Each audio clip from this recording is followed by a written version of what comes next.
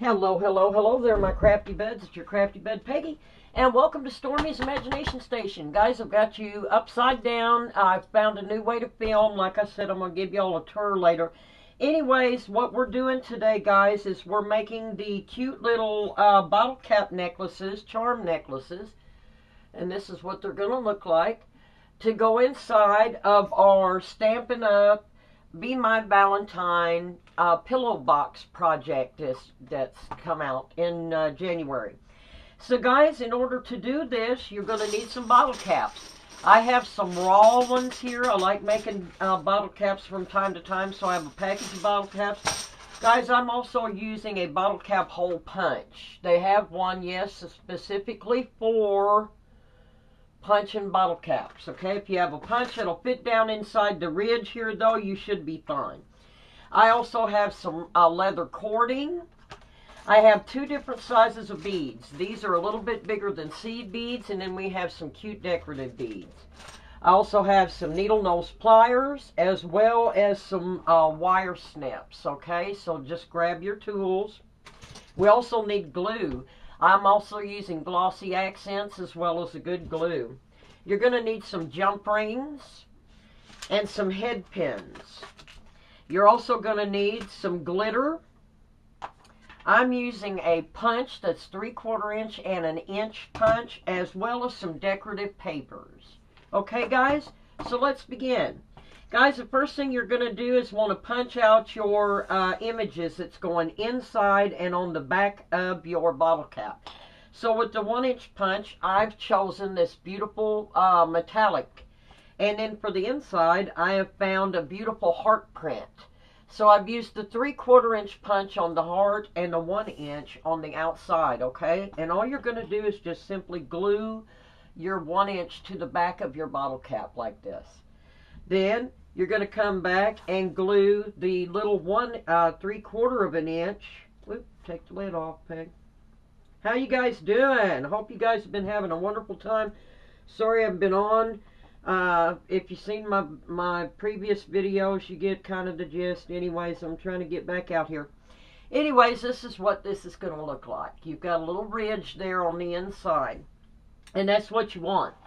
Now then, guys, what we're going to do is just do a thin, do not clump it, okay? Just as little as you can get. Just go around the outer edge of your 3/4 inch on the inside there, just like this, okay? And then you're going to take just simply some glitter and just a little bit, and then all around.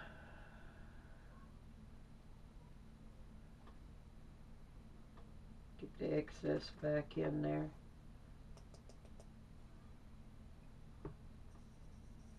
If you get any on the image there, as long as there ain't no glue on it, you can wipe that off.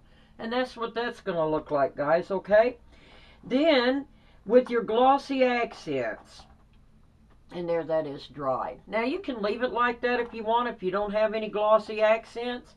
But me, I'm going to go over mine with some glossy. And all I'm doing, guys, is just going around. I think I'm going to need to unclog the top of it here. There we go. Just use one of your head pins. Just do a little thin around the outer where your glitter is. Just start with that and just go all around it. You don't have to squeeze a whole bunch into this, guys. And then just cover up your picture. Just a little bit, okay? There we go. Just like that. Okay? And then whenever it's dry, you're going to have a nice finish on that. And then they can touch that or whatever, and it's not going to come off. And you can see the glitter through it. Isn't that cute, y'all? Isn't that pretty? Okay, now the next thing we're going to want to do, guys, is get our jump rings out. So get your needle nose pliers. I like to use 2. I always have a set of 2. Now I have these split rings here that I'm using. And all you're going to do, guys, is the top one, I'm putting one that's a little bit bigger. Just big enough that you can get the cording down in it, okay? And I'm just simply starting it on the edge. I'm finding the, now you're going to want to punch, oh, I almost forgot this step. You're going to want to punch a hole in the top and the bottom, down inside here. Almost forgot that step, didn't I, guys? I'm so sorry. Just like this. Now with this hole punch, with this one here, it's made for this. So you're just going to want to stick it down inside there of the edge just a little bit, just like that. And that punches the hole right through it. And then you're going to match it up straight down to the bottom there and pop another hole in. And there you go. And then if it does get a little clogged with your glossy accents, just run a needle through it there and clean it back out and it will work, okay? Anyways, now then, just find the edge of your split ring and start it around the edge there until you find the hole and then pop it in. And then get you a, you can use the same kind, whatever you have, but big enough to where you can put a charm on the bottom, okay? So you're going to have a top and a bottom that looks like this. You've got your 2 jump rings on the side there and you're ready to go, okay? Now then, with your head pin, and again, this is what this looks like. It has a straight pin head on the end of it, but it's not sharp. It's blunt on this end and it's quite long, okay? Now guys, what I'm doing, I'm just doing 3 little beads on here. I'm starting with one that's a little bit bigger than the seed beads, putting it on the end. Then I'm coming back with this cute little pink one right here. And then topping it off with another one of the bigger than the seed bead. Just like that. Okay? Now then guys, with your wire cutter, you're going to want to leave a good ½ inch and just simply trim off some of that excess, okay? See how I have that now? Now what you're going to do, guys, is take your needle nose pliers and it's bend it over to the side like that. Y'all see that?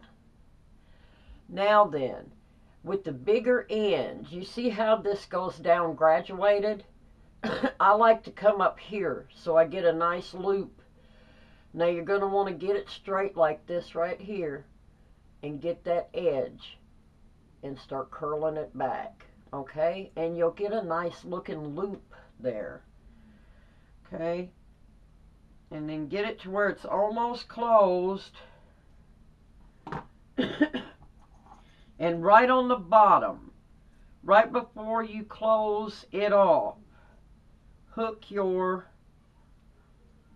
bottle cap on. Now grab it again. I should have grabbed my glasses. Uh-oh. Yep, because I can't see right now. Let me get over here. I keep getting out of view. Anyways. Get this bead back down here.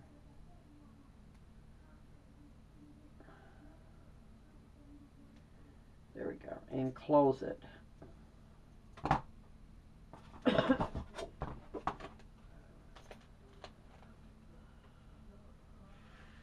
Like that. Okay?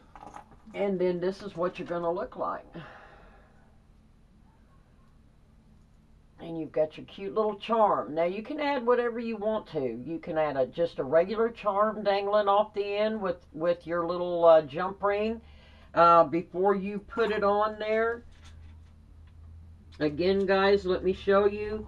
With your pliers, grab the edge of your jump rings. And when you take them, whenever you move these apart, don't squeeze out. Do it like that. Twist it. Just like that. That way, whenever you put it on, and then you twist it back shut, it'll go shut flush. Instead of being, you know, all jacked up and it won't shut all the way. Okay? Then here you go. You've got a cute little charm. Now all we're going to do is simply cut some of our leather cording, guys. And for this, all I do is go from the tip of my finger, I run it up to the top of my shoulder, and that's where I cut it. I don't have a real, sitting down and measuring this. This tends to work, and they can slip it over their head. And then all I'm going to do, guys, is just cord this up right here and make a little knot on the end. And there you go. And there's a cute little bottle cap necklace. And guys, these will fit perfectly down inside the little pillow boxes. I'm going to put these in little baggies. And these will be cute little necklaces for the guys to give the girls this Valentine's Day. So guys, if you have all these on hand, give this project a try. And tell me what you think down below. These are a lot of fun. Like I said, you can get the kids involved in these.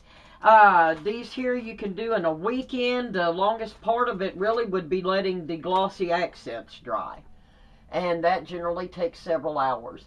But these are such fun, guys. These are fairly economically priced. I don't even think I've got $5 invested, and I'm going to have 24 of these cute little necklaces right here. So anyways, guys, give it a try. Make sure you hit the subscribe button and the bell and stick around. We've got a lot of journals, and I've got a new mini album that I want to share with you. So make sure you come back for that. So guys, until the next time, be crafty, be cool. And we'll see you when we're looking at you, all right? Bye-bye.